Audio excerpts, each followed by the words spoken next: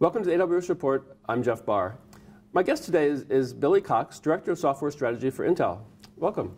Glad to be here, Jeff. So let's start out by talking about the fact that both you and I have been in the technology business for a really long time, and we've seen a lot of things come and go. Is the cloud a fad, or do you think it's a fundamental change in the world?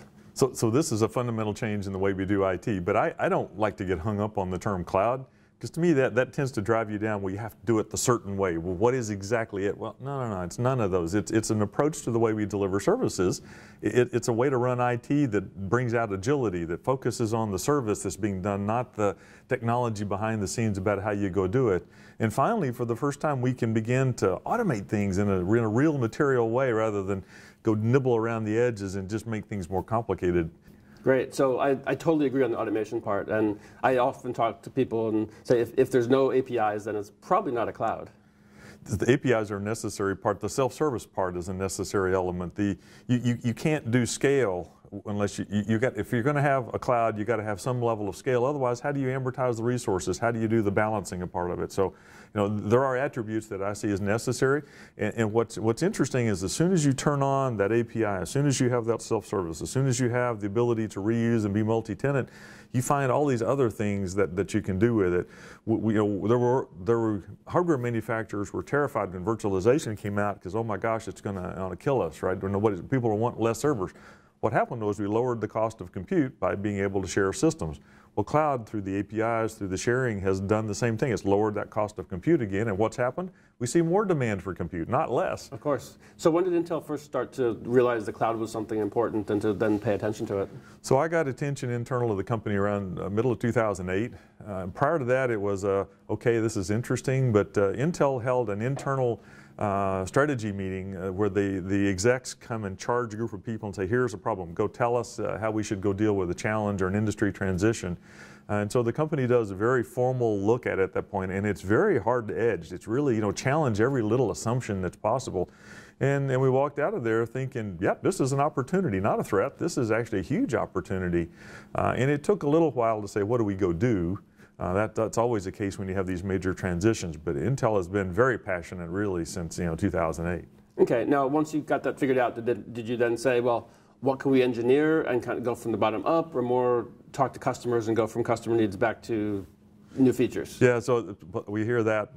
So it's interesting, cloud happened and the hardware that we have available had been in flight for 5 years. So the ability to influence the silicon, well, that time was way past.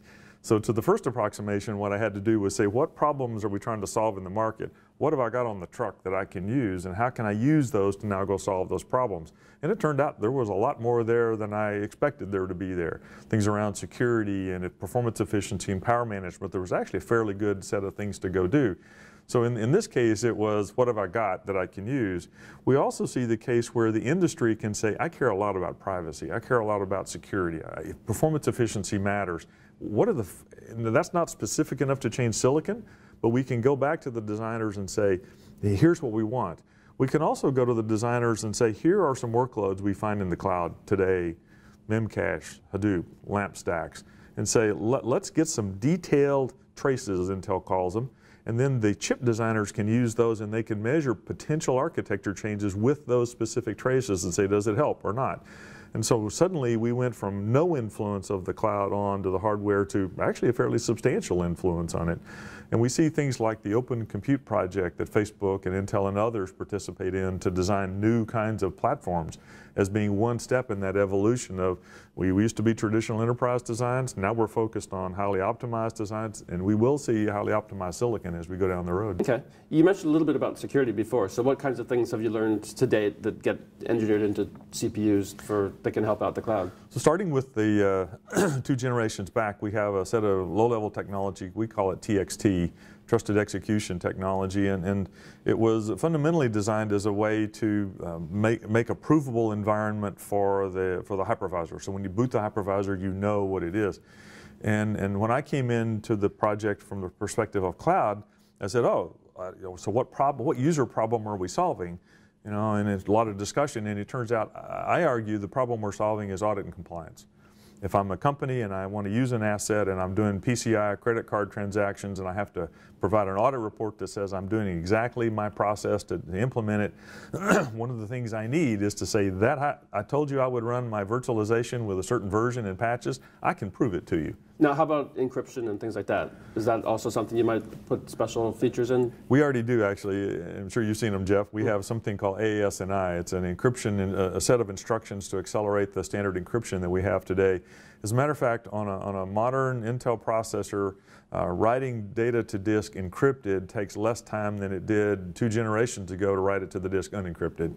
So one somewhat different style question. With all these cool technologies out there, how do you personally engage and keep up and make sure that you are studying and using the right kinds of things to make sure you're ready for the future? Well, tracking blogs is by far the most economical use of time these days. But I get to cheat a little bit as working with Intel. I get to see a little bit of what's coming down the pipeline, and then I do a lot of work directly hands-on with customers.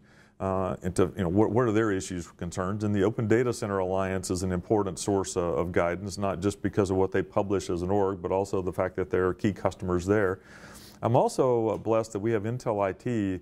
I've worked for a number of high-tech companies, and everywhere I've worked, the IT teams won't tell anybody what they're doing. Intel IT is the antithesis. They tell everybody everything they're doing. And so we have a group that's actually implemented an internal open source private cloud. And so I can go directly work with that team as well and find out what they need.